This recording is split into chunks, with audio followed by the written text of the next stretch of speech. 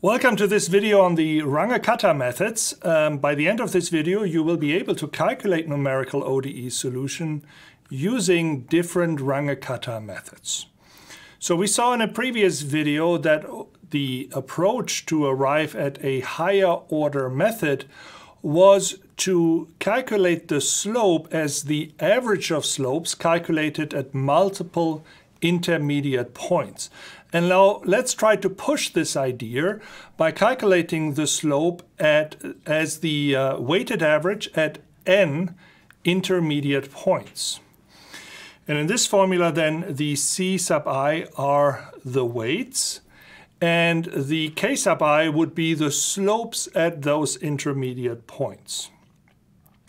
Now the slopes are calculated at points, and we would start out with the first slope calculated at the known current point xi, yi, and then we would calculate a second slope at some intermediate location at xi plus a2 times h, where a2 would be the fraction that we want to go within the interval from xi to xi plus 1, but we would also evaluate the right-hand side function f at an intermediate y value. And that y value would be calculated at yi plus the current known slope that we know at this point is just k1. So we would take a weight b21 times that slope k1 that we currently just know times the step size h. That would give us our second intermediate slope k2. And then if we wanted to continue on to a third intermediate slope, we would evaluate that slope at the location xi plus a weight somewhere between 0 and 1 of a3 times h.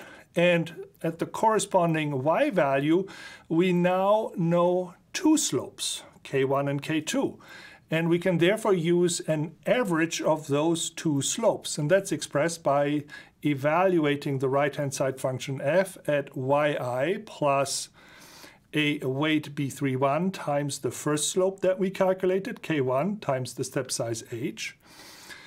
But plus, since we now know already a second slope k2, we can bring that into the picture by adding to it a weight b32 times k2 times the step size h.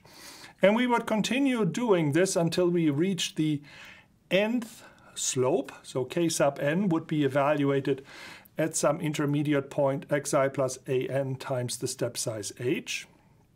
And the y value that corresponds to this point would be yi plus, we're at the nth slope, so b sub n1 times k1 times h plus b sub n2 times the second slope k2 times h, and so on until the last slope that we calculated prior to kn, which would be kn minus 1.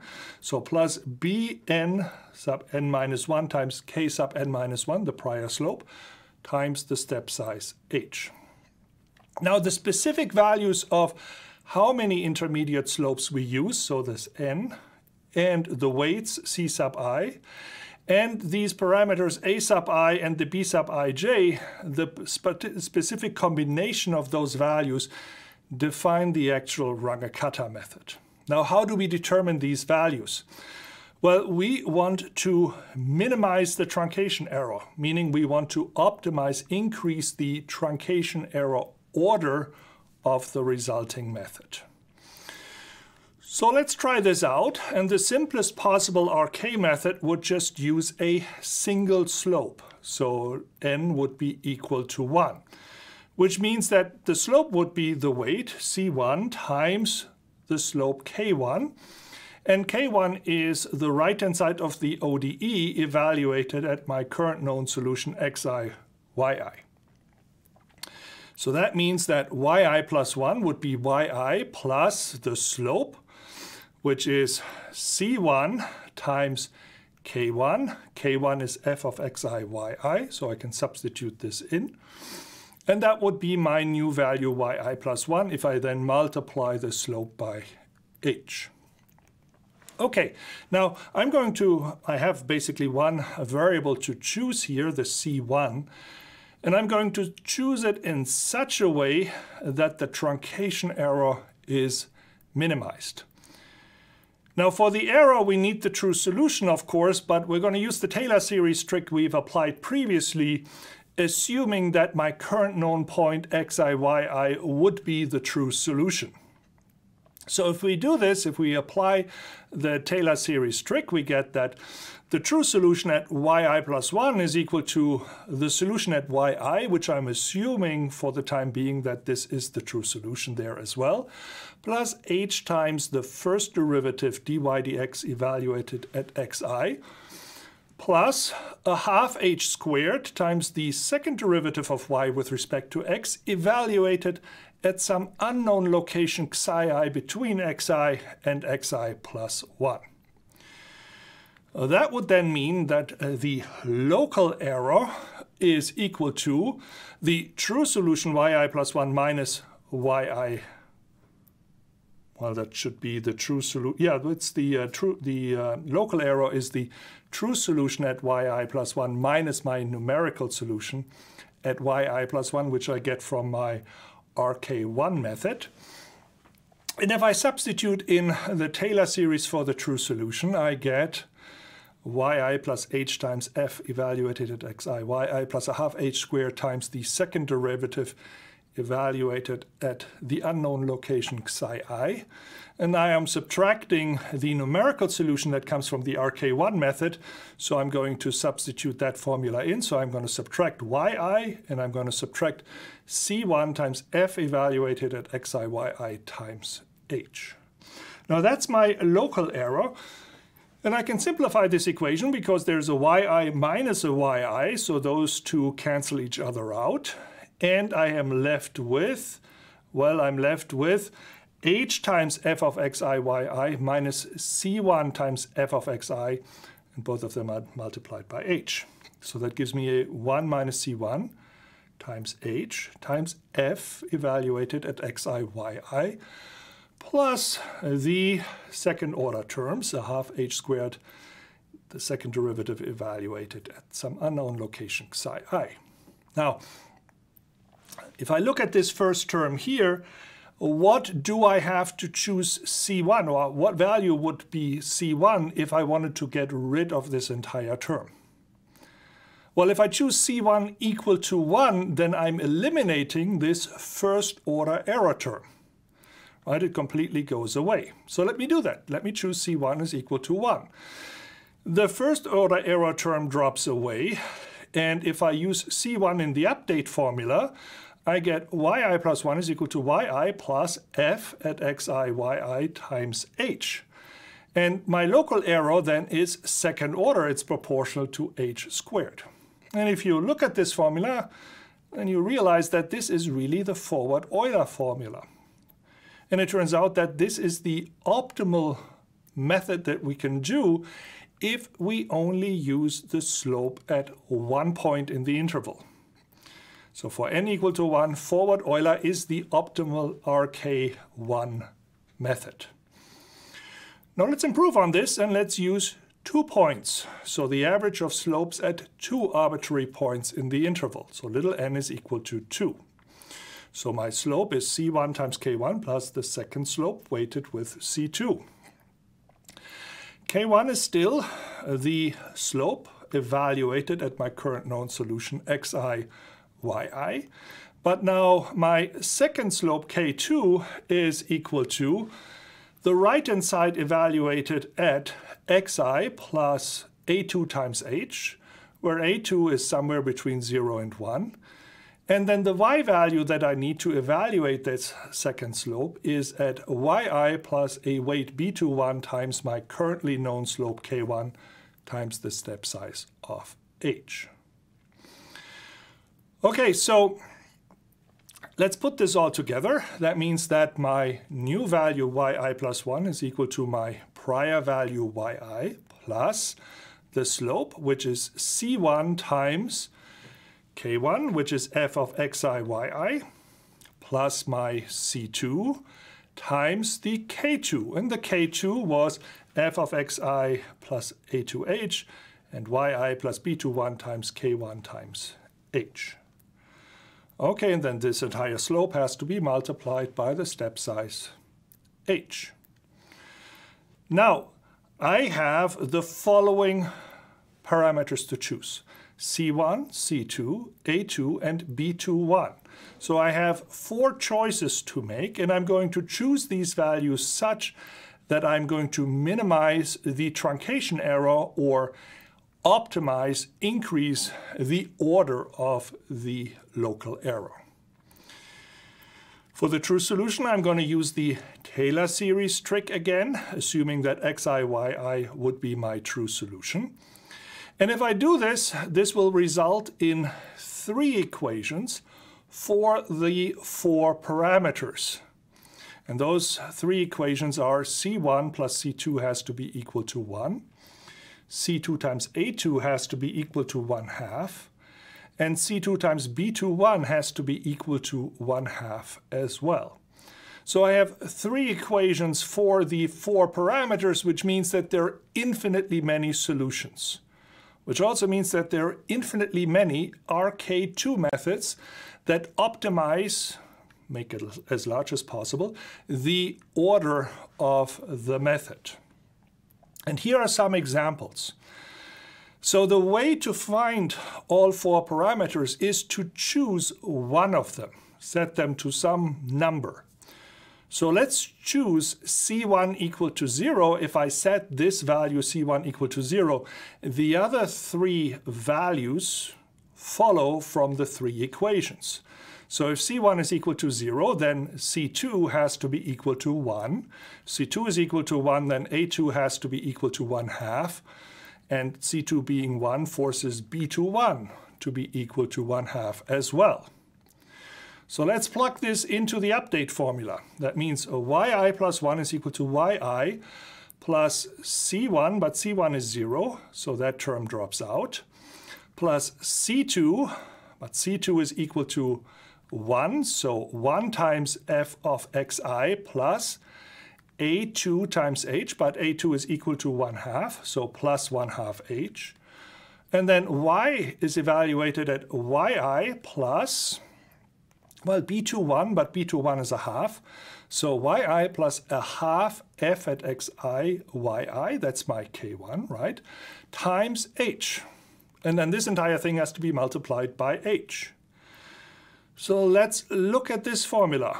I am using the right-hand side evaluated at xi plus 1/2 h, which is the midpoint, right, in the interval from xi to xi plus 1 with a step size of h.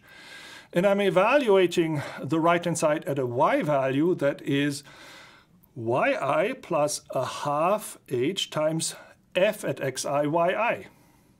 Right? That is like a forward Euler step with half a step size, so 1/2 h as the step size.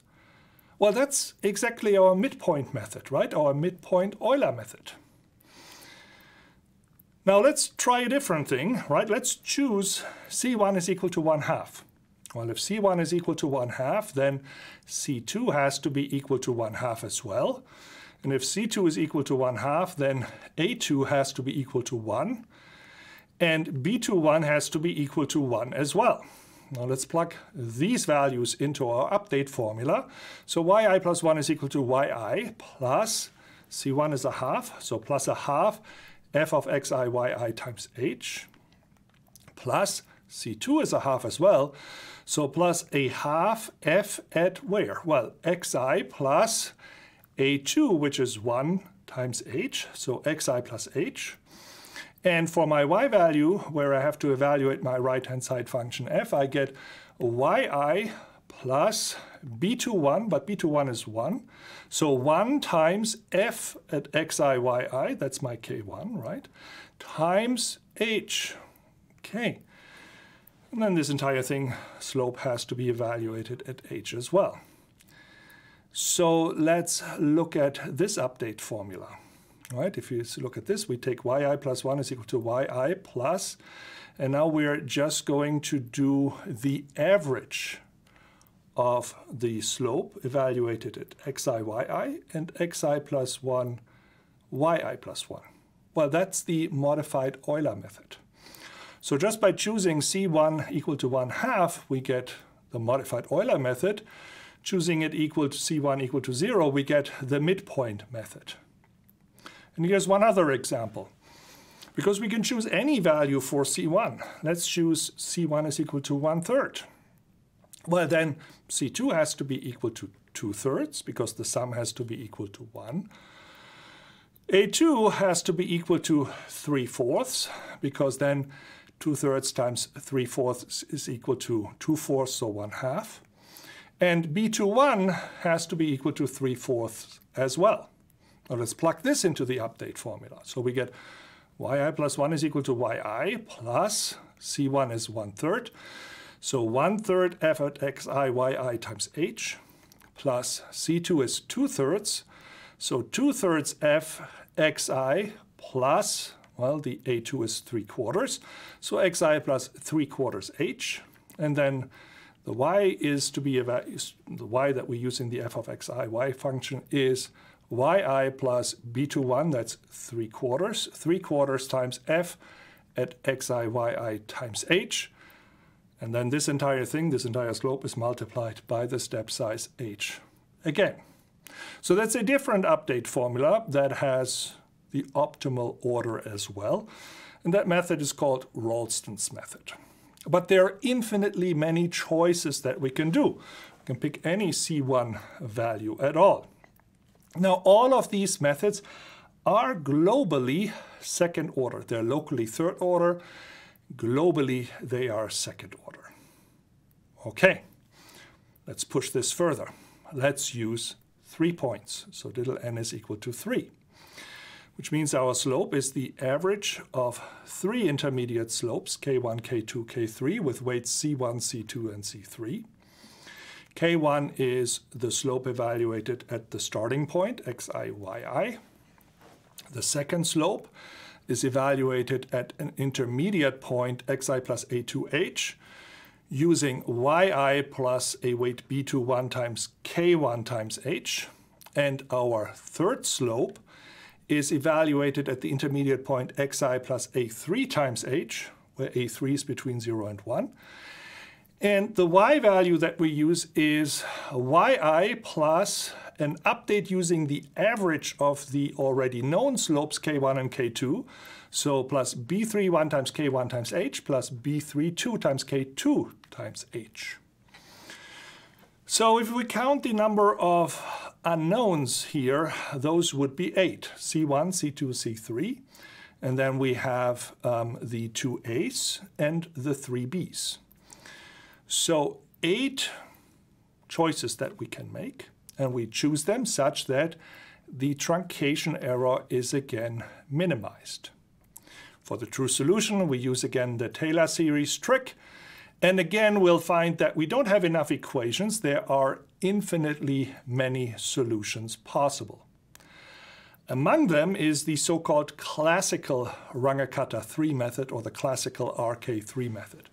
And that has the values of c1 is equal to 1/6, c2 is equal to 4/6, c3 is equal to 1/6. So you see that the sum of these c values again adds up to 1, indicating that we have a weighted average of the intermediate slopes k1, k2, and k3.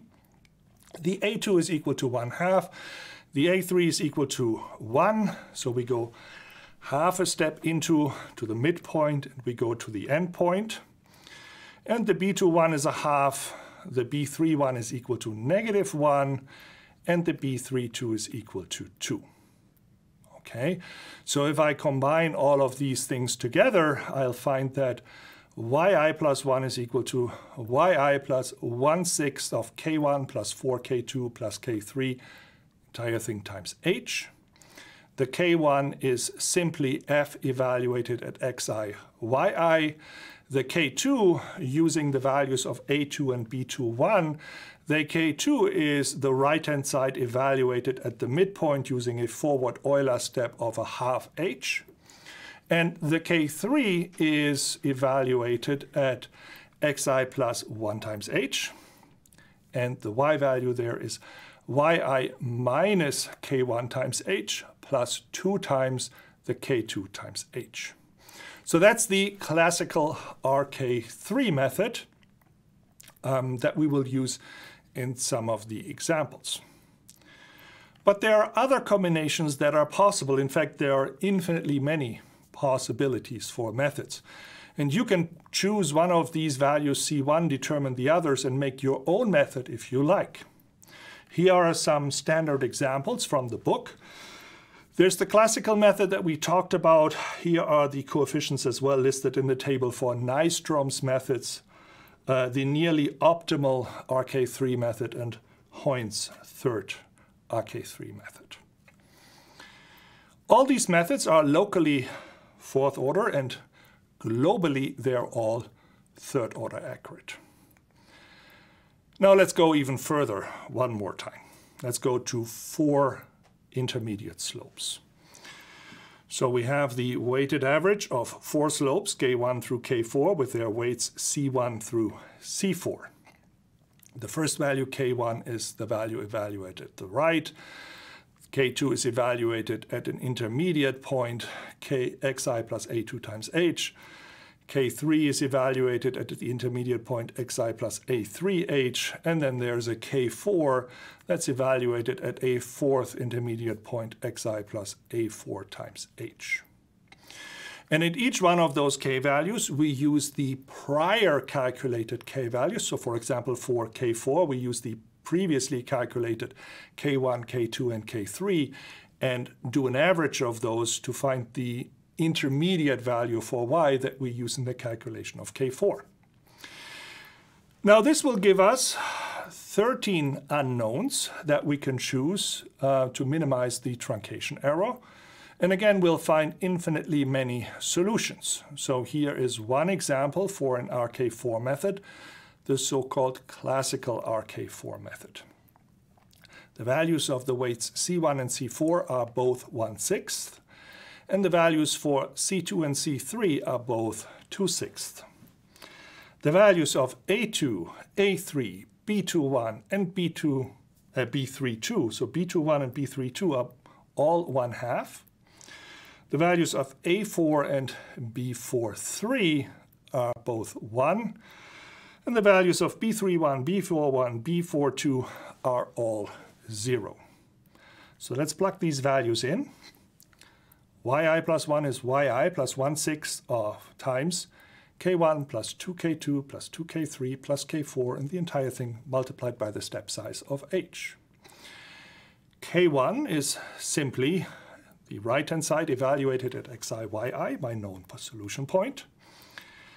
K2, using these variables, is equal to the right-hand side evaluated at the midpoint, so xi plus 1/2 h, and yi plus 1/2 h times K1. K3 is then equal to, again, the midpoint, xi plus 1/2 h, and yi plus 1/2 the K2, the previously calculated slope, times h. And then K4 finally is equal to xi plus h, so we're going to the right end of the interval. And the y value is yi plus the previously calculated slope K3 times h. And those are the k values then that we can plug into the first formula to find the new solution value, yi plus 1. Now this method is locally fifth order, but globally, and remember we classify these methods by their global error, so this method is globally fourth order. Now we can go even higher order, bringing in more intermediate slopes, but at some point some trade-offs start to kick in. Because the higher the order, the more storage we need, right? We need to store all of these intermediate k values to then combine them to find the update. So the more intermediate points we use, the more storage we need to have for all of the ki's. And the higher the order, the more computations we need per step, right? Because we have to evaluate a new right-hand side at some new value x, y, whatever it might be, for each one of these k values. And if the evaluation of these right-hand sides is very costly, then it could significantly impact our overall computation cost. So that means that in typical engineering applications, RK3 and RK4 methods are the Runge-Kutta methods that are most commonly used. Thank you for watching.